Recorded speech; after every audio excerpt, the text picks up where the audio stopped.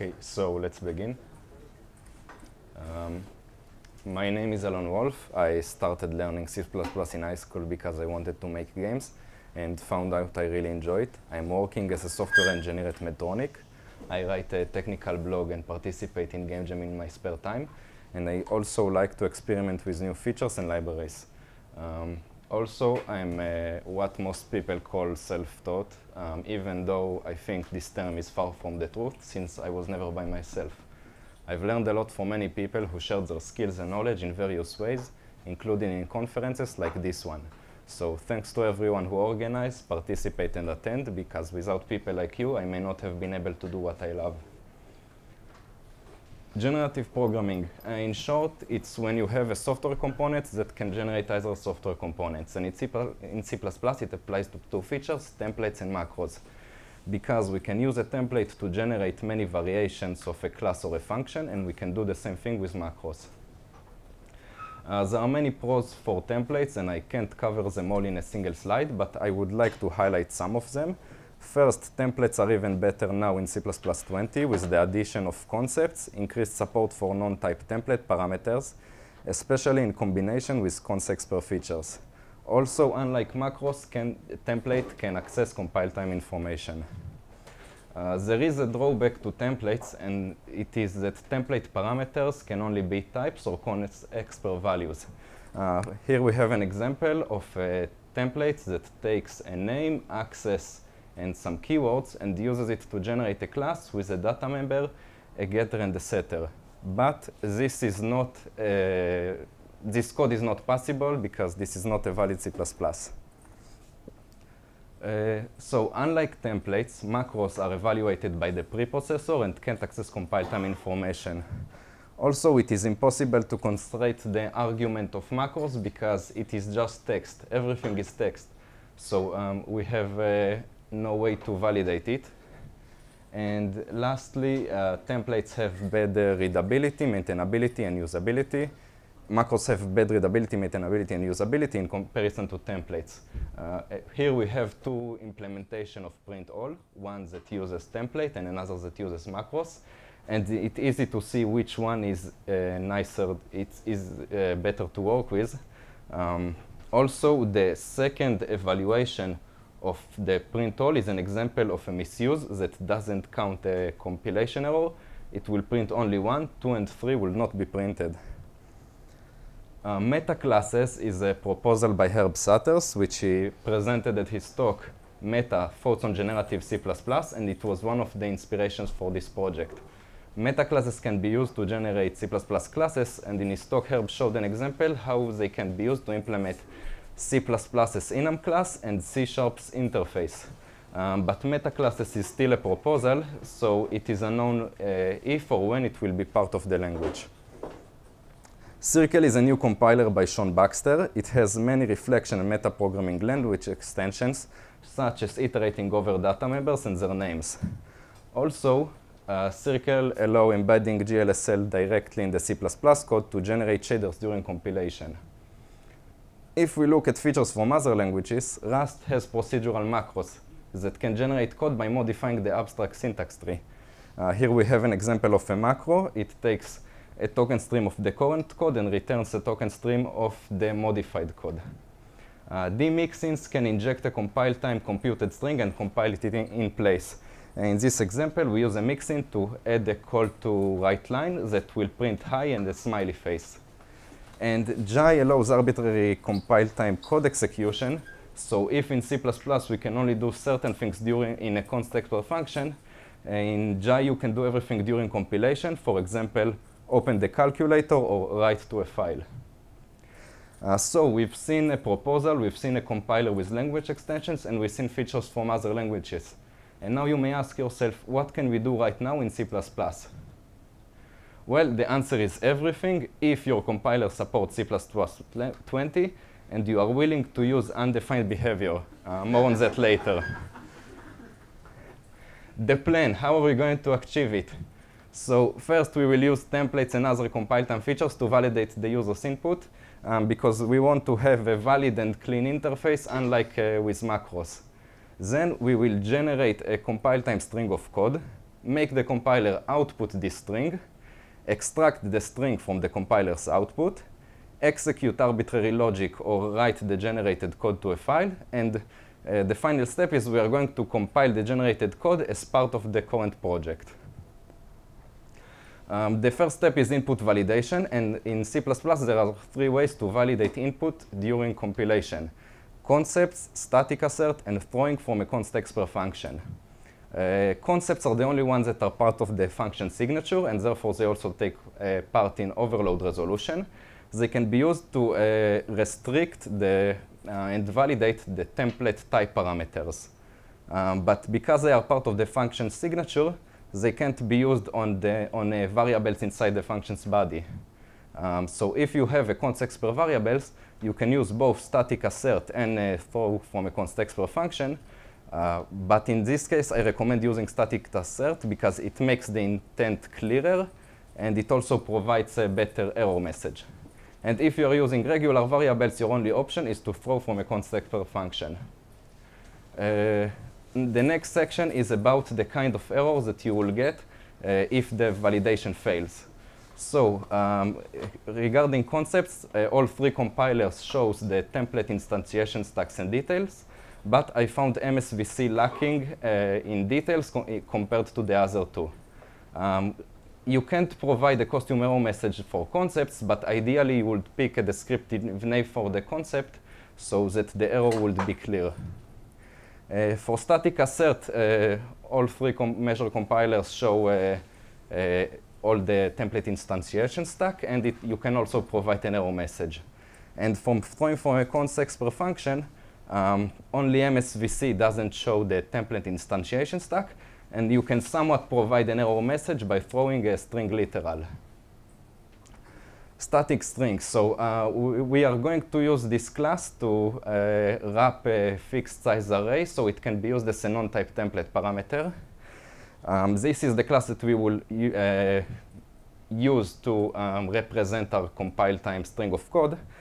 And because it has a constexpr constructor, we can call foo here with a string literal and have nice and expressive syntax. But we need a way to convert from std string to static string. And we can do it by using a constexpr lambda. Here we have a function toStaticString that takes as a non-type template parameter a constexpr lambda. And the idea is that we are going to call it twice. Once in a constexpr context, so it can be used as the size of the static string template parameter, and another to get the actual string. Then we are going to copy from the regular string to the static string and return it. Since we are generating a string of C++ code, we need a way to convert a type to its string representation. We can get the string representation of a file of a type from the function signature by using the funcsig macro for MSVC and pretty function for Clang and GCC. It is not part of the standard, so it technically uses undefined behavior, but I've checked this behavior on previous compiler versions in Compiler Explorer, and it hasn't changed so far, so it is relatively stable. Static print. So now the next thing that we need is a way to make the compiler output our compile time string. We can do it in a different way for each compiler. For MSVC, we can use pragma message. For GCC, we will generate an unused warning. And for Clang, we will generate a deprecated warning. Same as before, it relies on a relatively stable undefined behavior that haven't changed so far, but it's still undefined behavior. In Clang and GCC, it also prints the template instantiation stack, and it can be a useful tool for debugging templates. Here we create a constexpr array of integers, and we pass it to static print. And as you can see, the values of the array are printed by each one of the compilers. And now we need some way to get the output of the compiler. First, I've tried to do it by using a DLL injection and hook the write file function. But this approach was abandoned for a few reasons. It is incredibly intrusive and not portable. It requires filtering since there are many call to write files. And it requires running an external process to inject the DLL. Also, it can miss some of the output if the hook is set up too late. A better way to do it is by using compiler proxy. The idea is that we are going to have a program sit between the build system and the compiler. The build system will invoke the compiler proxy with some command line arguments. The compiler proxy will then invoke the compiler with the same command line arguments. Then it will listen to the compiler's output and pass them back to the build system. Redirecting to the compiler proxy can be done explicitly in the build system or implicitly by placing it in a higher priority folder in the path environment variable so that the call will go to the compiler proxy instead of the compiler. Before the compiler proxy will forward the output to the build system, it will extract the string and then execute arbitrary logic. For example, we can write to a file, we can call the system function, or we can inject the string into another file. But now we have a problem because of compilation order. So in this example, we have two files, generate my class and my class. And in generate my class, we have a function that during compilation generates a string of code and writes it into my class. The problem is that if my class is being compiled before the generated code is written to it, then our generated code won't be compiled. And we have no way to know which one of them will be compiled first. They can even be compiled in parallel. So how can we solve this problem? We can solve this by using modules. When we're using modules, the build system first scans for module dependencies, and internally it creates a dependency graph, and it makes sure that module dependencies are compiled before the files which import them. So here we have the same example as before, but now with modules. So in generate my class, we export some module, and in my class, we import the same module. And this dependency makes sure that my class will be compiled only after the generated code is written to it. And so our generated code will be compiled, and we solve the problem. We want to perform file operation during compilation, and so we need to somehow get the path at compile time. And we can do this by using std source location. Source location current returns an object that represents the place that called the source location current, and the source location object has a filename method that returns the path to the file. When using source location in a default template parameter, it has a tricky behavior. Here we have two functions, bad and good. And in bad, we call a source location current inside the constexpr expression as a default template argument. So here the call to bed will actually print the path to the file of the function, not the file of the function call, because source location current is called from the inside the default template parameter. We can solve this by using a struct with a constexpr constructor. Here the curly braces in the call to good is actually a call to the constexpr constructor, and therefore the call to source location current happens from main, and it prints the correct path. Also, bonus fact, if you take the expression from the default template parameter and use it as a default function argument, you will get different behavior across compilers. So when it comes to default function arguments, I recommend always calling source location current to avoid this issue. Regarding compiler and build system support, so here you have the implementation status for the compilers for modules, and right now it's not complete yet. If you want to use modules right now, an important thing to know is that Clang doesn't support including standard headers in module files yet, only header units, and also that compiling header units in Clang is not as straightforward as you may hope. Regarding modules build system support, so CMake doesn't support modules yet, but I found, after searching, I found XMake, which is a Lua-based build system that supports modules for the free measure compilers. It is also very friendly to use and has an extension for Visual Studio Code. Regarding constexpr compiler support, so Clang doesn't support using std string in a constexpr function, so some of the code examples from the previous slides can't be compiled with Clang yet. Demo? All right, so here we have 3 folders, one for compiler proxy, another for... Font, please. What? Increase font, please. Yeah, in a second. One for compiler proxy, one for the example, and another for Gen, which is a header-only, dependency-free compile time libraries for arbitrary compile time execution and code generation.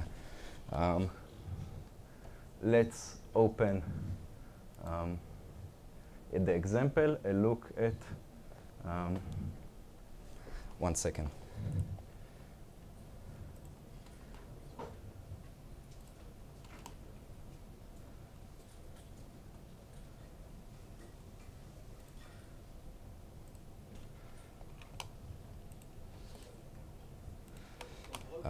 Yeah.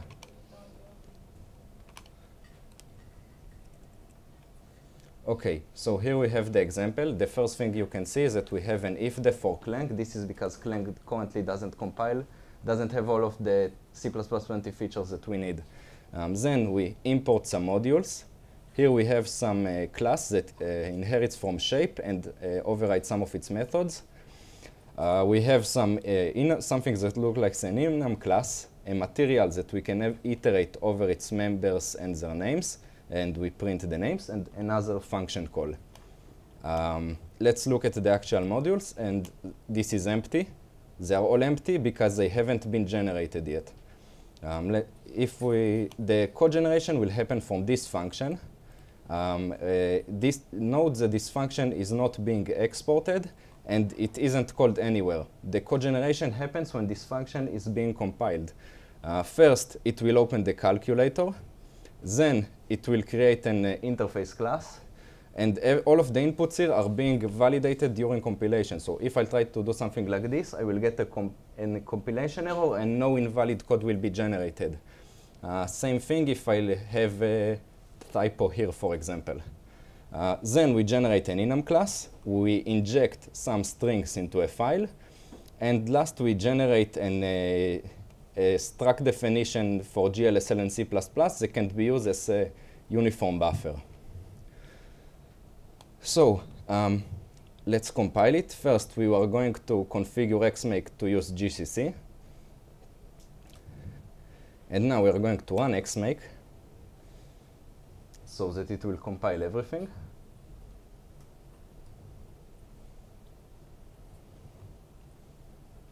It opened the calculator during compilation. And it has already generated code in these files. It finished compiling even. Let's try to run compile the executable. I'll try to run it. And it prints the names of the data members. If we look at the generated code, so here it has generated an interface. Here it has generated a costume implementation of an enum class. It has injected some strings. And lastly, it generated a material struct definition for C++ and also for GLSL. These examples are just to show what is possible, not how it should be implemented. For example, this code that iterates over data members and the name, a more robust implementation will generate a metadata tuple that each element will contain a pointer to the data member, the name of the data member, and maybe a list of some metadata attributes. Regarding the setup, so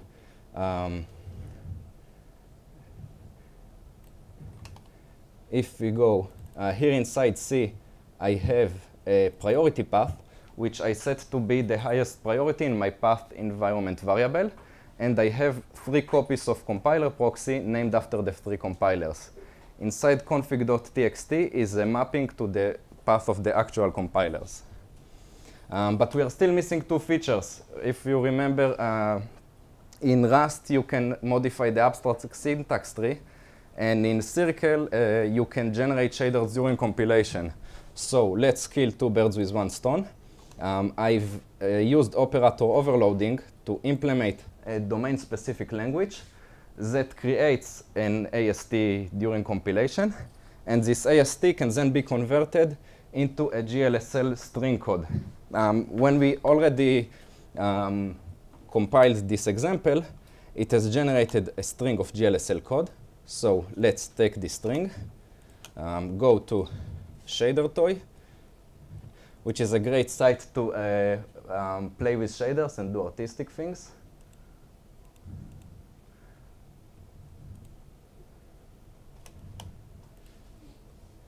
Paste the code, run, and it works. But this is all black and white. It's kind of boring.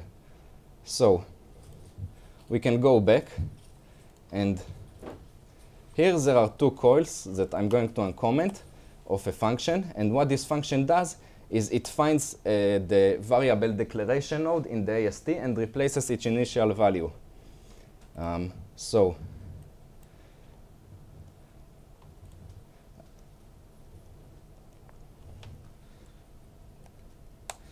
let's compile again. And it has finished compiling, therefore we have the new generated code. I'm going to paste the new code, and we have some nice colors.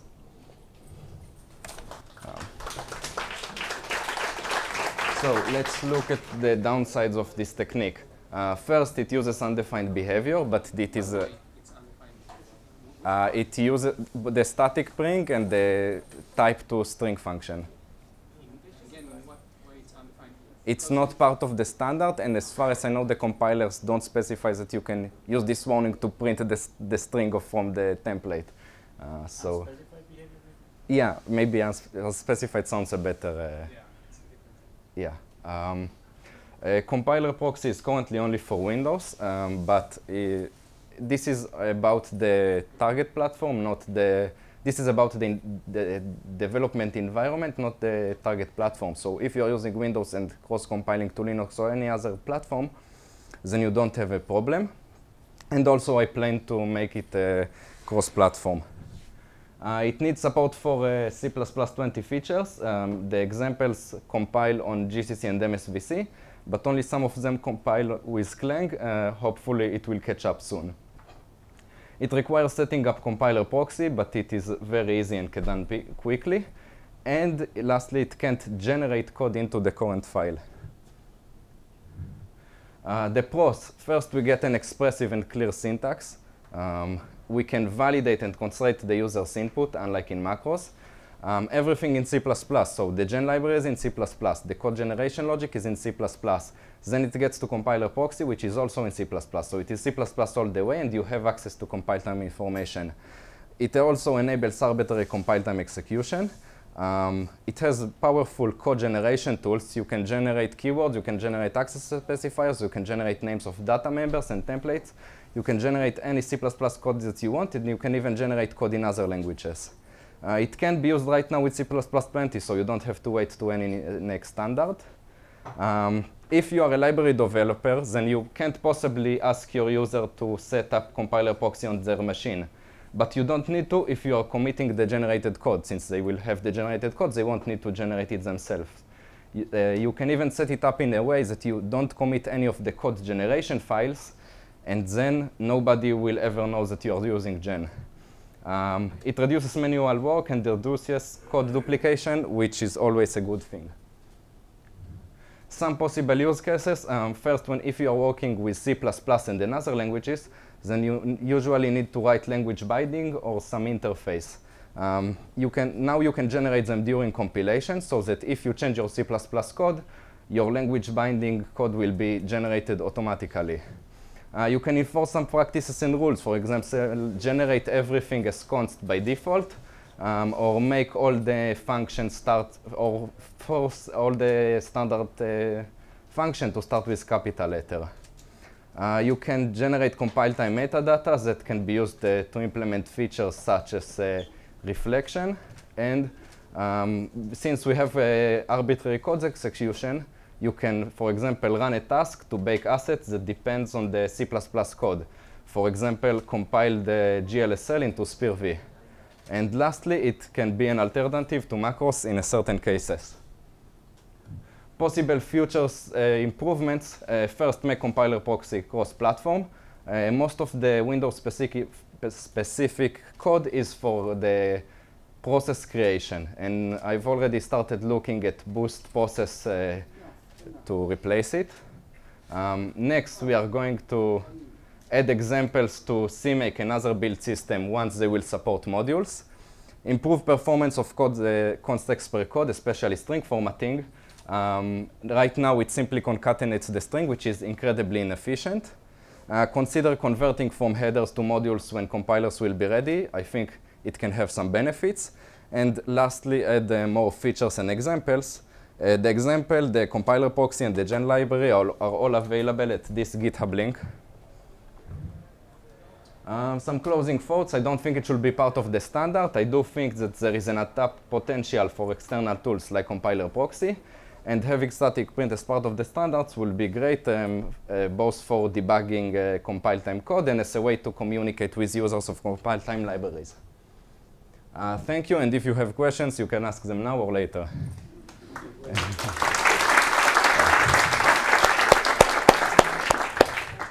Yes? Do you use this in production?